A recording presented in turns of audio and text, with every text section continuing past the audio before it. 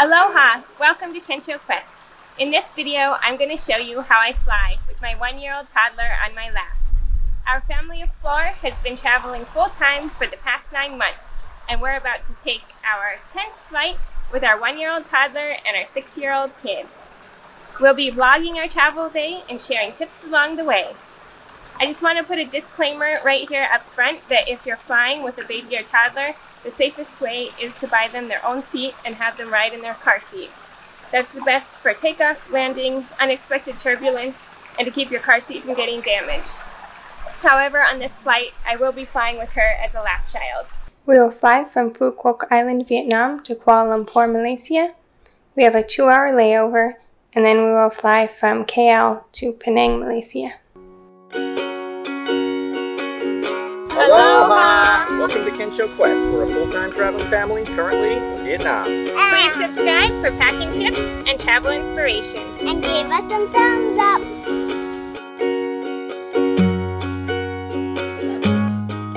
Having smoothies is a quick breakfast before we go, and we also boiled some eggs. How do you say that smoothie in Vietnamese?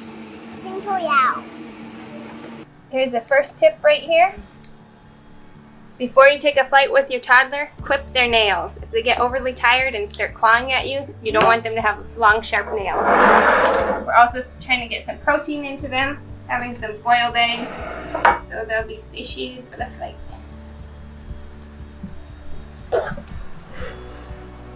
And my egg yolk fell on the floor. Oh no. Oh no. I also forgot to leave out our Highlands Arnica tablets. These are the painkiller we use for our toddler in case she needs them. I'm going to move these into her snack bag to have on the airplane with us. She'll be using her car seat for the taxi ride to the airport, and then we're going to be checking it in. So we have this bag to check it in with. It works as a backpack in case if you're flying alone and you need to carry the car seat through the airport, you can just wear it on your back in this. The best way to check your car seat though so that it doesn't get damaged is in its original box. I did that when I was flying with her just to California and back with her infant car seat. Now we've upgraded her to a bigger car seat since she grew out of her infant one. This is the Costco Sonera Next, and it's a really great lightweight one for travel. We do have a lot of luggage since we're traveling full time, but we'll be checking in all 3 of these suitcases so that we'll have minimal stuff to bring on the airplane with us. My husband and I will each bring a small personal item backpack, and we'll bring this carry-on bag with items to keep us all comfortable on the flight. I have a separate video showing exactly what we pack in our carry-on bag, and my son will be carrying on his ukulele. So we try to keep it as minimal and few items on the plane with us as possible, because I've learned over the years, the more things you bring on board, that's just more things you might forget and leave behind on the airplane. Our biggest tip is to pack lots of snacks. We dig into the snack bag starting on the taxi ride to the airport. For our son, we have this Ride Safer vest. It works in place of a booster seat. It's a lot more lightweight and compact than carrying around a booster seat. He's been traveling with that since he was about 3 years old. This is the first time we have 1 cart. I hope we didn't forget anything.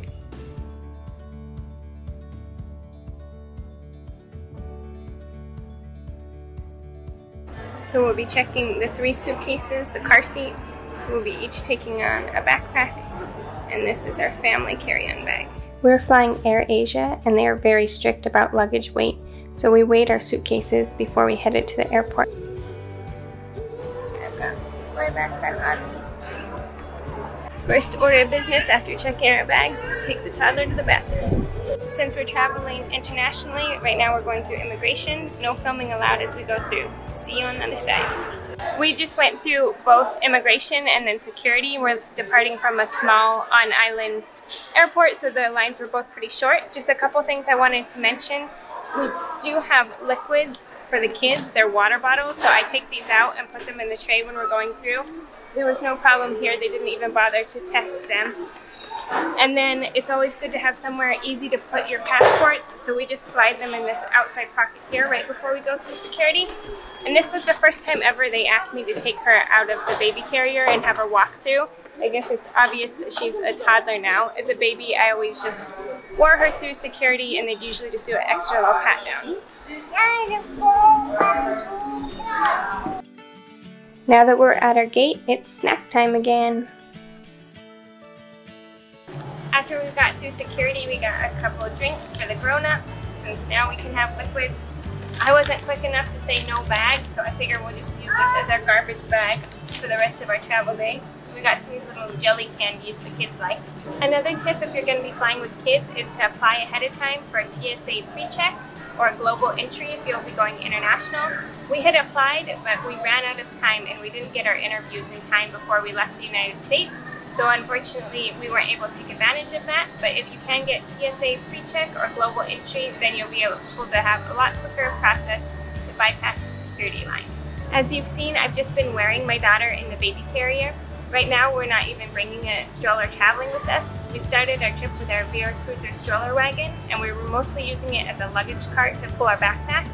But now that we switched to rolling luggage, we haven't really needed it, so it went home, and we're just traveling without a stroller. That's our parenting style.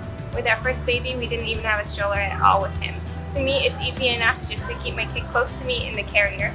And especially traveling places like we've been in Vietnam right now, it's not practical to be pushing a stroller on the sidewalks anyways. The motorbikes driving and parking on the sidewalks. If you're going to be flying with a lap baby, you'll want to bring some proof of their age to show that they're under 2 years old. Since we're flying internationally, we have our daughter's passport with us. Another tip is to wait until last to board the plane so that your child's not cooped up a long time waiting and getting restless on the plane. For us, it's my husband's preference to wait till last minute to get on. For me, my personality is hard to sit around. I want to be up there boarding with the early family pre-boarding. But I think we'll hang back and just wait until getting on the plane last. Give our kids as much time as possible to move around in the airport before we're confined to the airplane. The one concern with boarding last is there might not be any more overhead space for your luggage, but since we just have 3 small items, we could put them all under the seats in front of us if we need to. Usually we like to put our backpacks up above and then keep just our carry-on bag with our necessities at our feet. We'll do one more bathroom opportunity before we get on the plane as well. We like to sit a couple rows from the back of the plane so that it's easy access whenever we need to go to the restroom, but we don't like to be right next to the bathroom where people congregate.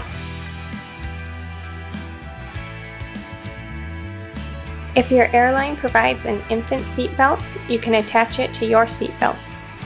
This loop here goes onto your seatbelt.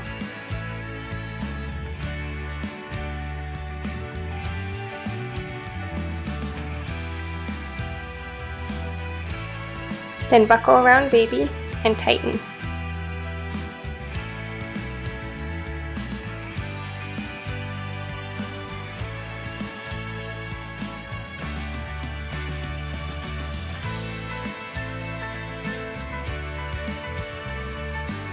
I'll move my purse down to the floor once I get the kids situated. Fasten your seatbelt too, Kaisho.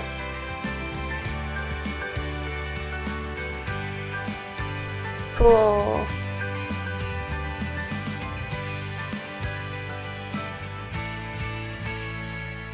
I usually nurse on takeoff and make sure to wear something that's easy to nurse in.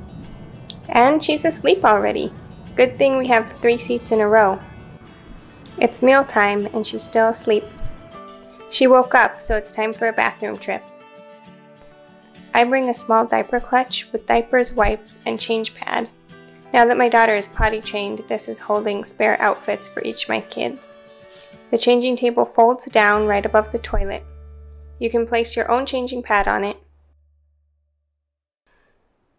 Or if your toddler is potty trained, then they can just use the toilet. Time for a little entertainment.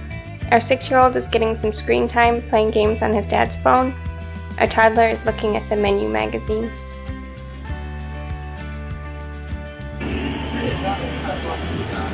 Okay.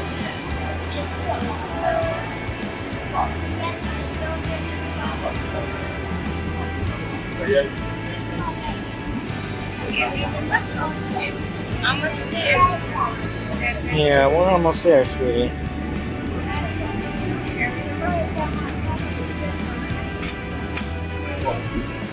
The first flight went well. It was only an hour and 45 minutes. So basically she nursed on takeoff, napped. Then we ate while she was still napping. She woke up near the end of our meal. I took her to the bathroom, and by then they were already turning on the seatbelt sign to land. She nursed again while landing. Now we're here at the airport, letting our 6-year-old use the toilet real quick. And then we have quite a walk to get across the airport to catch our next flight, which is an even shorter one. Another bathroom break for us as well, and then we're ready to roll. A lot of airports outside of the US have free small luggage carts that you can use for transporting your carry-on bags. So that's really nice. We don't have to be carrying our backpacks and bag right now.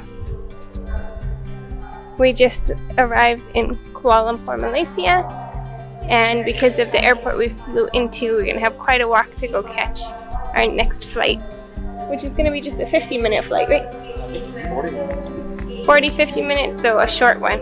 We have about a 2-hour layover, which gives us plenty of time to get to the next flight and possibly time to eat something. We'll see. They even have complimentary baby strollers, but I think we just got to a spot in the airport where we have to leave our cart anyway, so I guess we won't be using the stroller right now.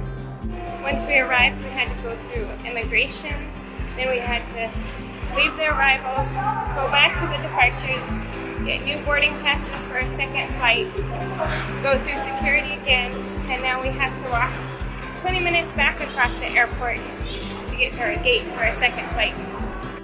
How you doing, Harumi? Are you ready for another flight? Yeah? Ready to go on another airplane? Okay.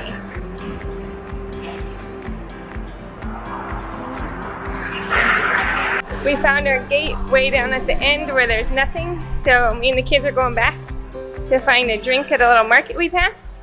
This time we get to test out the complimentary stroller after we had a little potty break. Now let's go find a drink. Okay, don't run into anyone, Kaisho. Steer it, steer it. Uh-oh. Lollipops are for Halloween and airplane flights.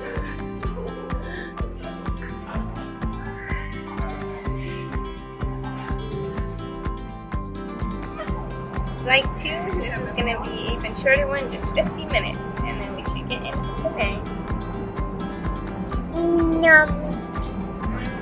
Good, we got our infant seatbelt buckled, got our lollipops, good to go. Go. We've got our boarding passes out to get our pre-booked meals on AirAsia. They don't give complimentary meals, but when you're booking your tickets, you can choose to pay for a meal.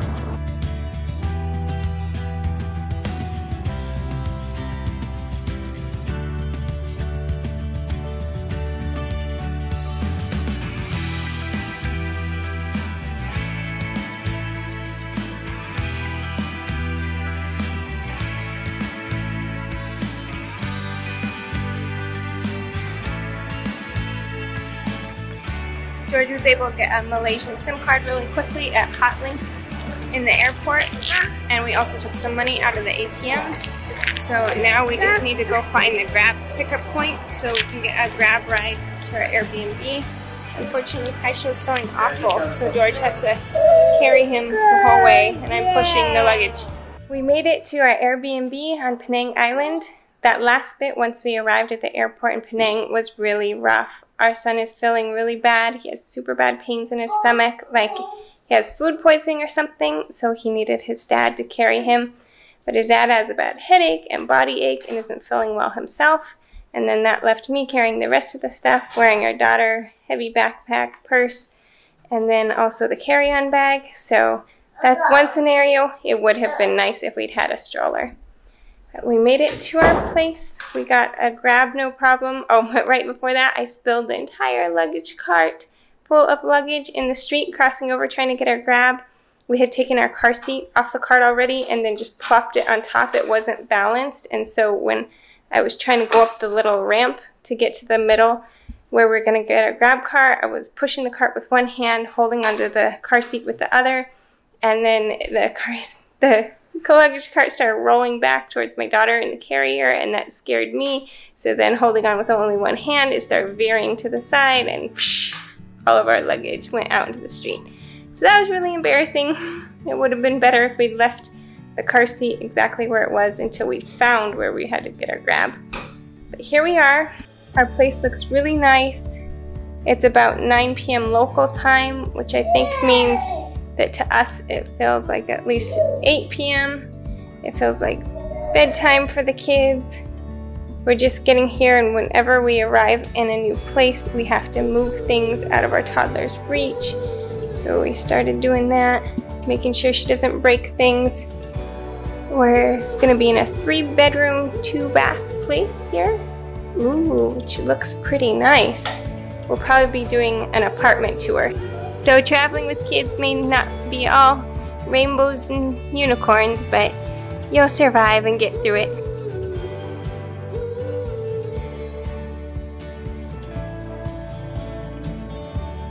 If you like packing tips and more inspiration for traveling with kids, please subscribe to our Kensho Quest YouTube channel.